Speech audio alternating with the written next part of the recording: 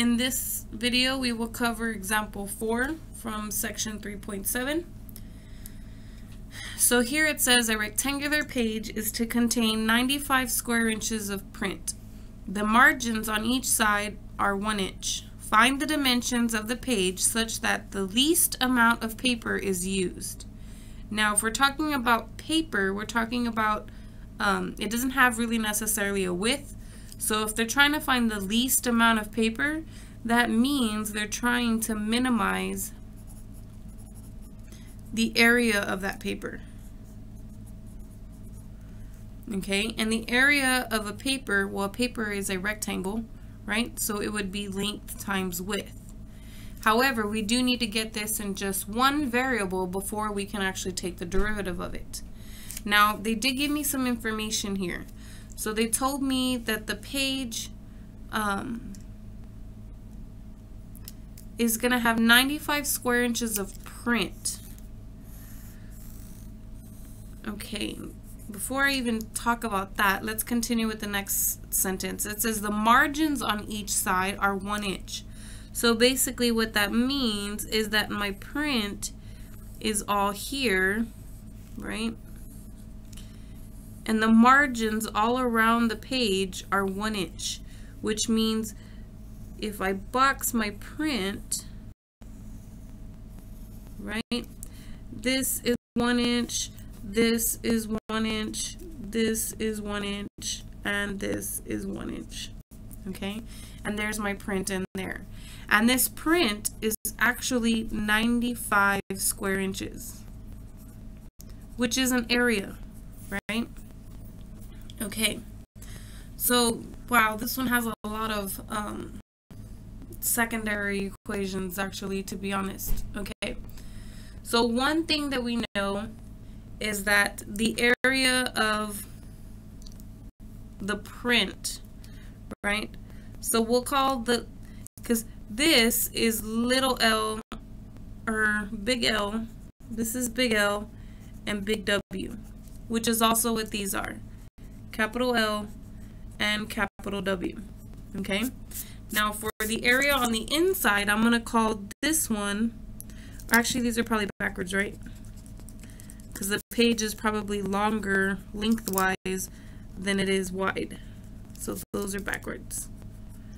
Now, this length here is going to be little l, and this width here is going to be little w. Okay? So when it comes to this 95, that's found by doing little l times little w.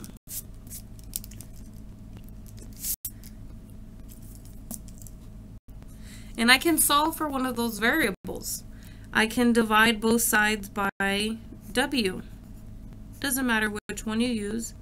So I get that 95 divided by little w is little l. Now how do we use that when it comes to the capital L and the capital W?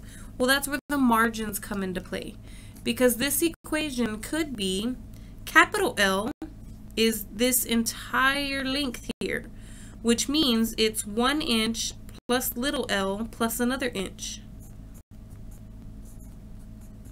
Or another way of saying that is to say little l plus 2. Capital W is this width here, which consists of 1 inch, little w, and another inch,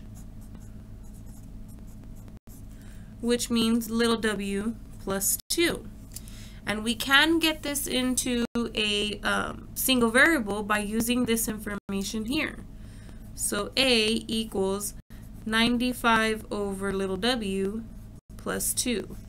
And little w plus 2 is still there.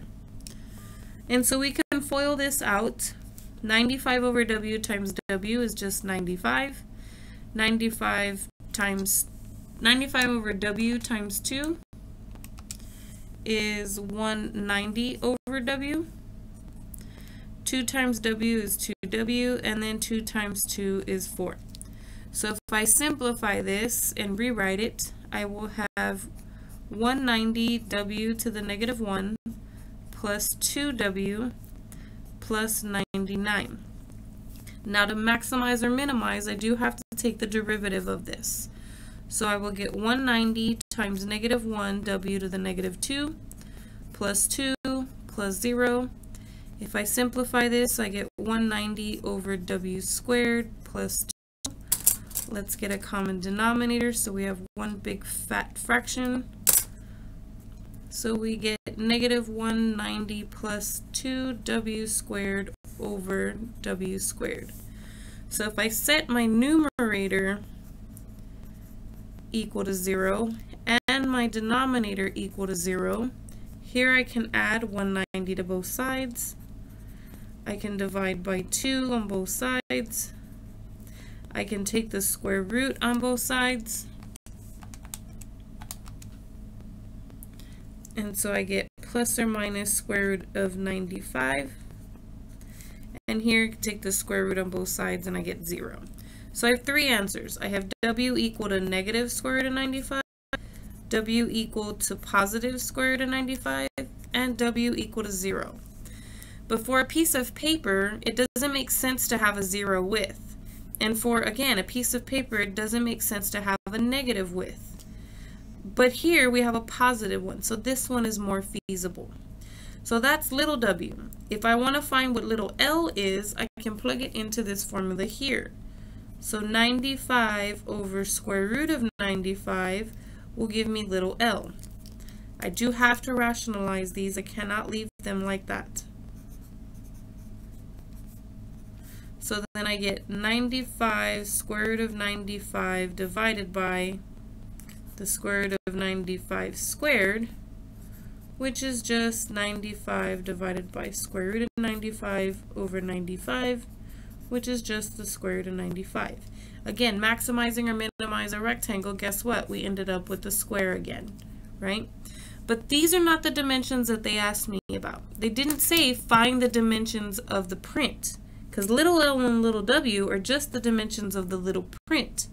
They asked me to find the dimensions of the page, the whole page. So what they wanted to know was what is big L. Well, big L, we realized, was little l plus 2. So square root of 95 plus 2. And big W was little w plus 2, which means square root of 95 plus 2. Now they did say it was 95 square inches, so this would be in inches and this would be in inches. And if they do ask you to round your answers, take the square root of 95 first, then add 2. So it's approximately 11.747 inches. And the same for the width.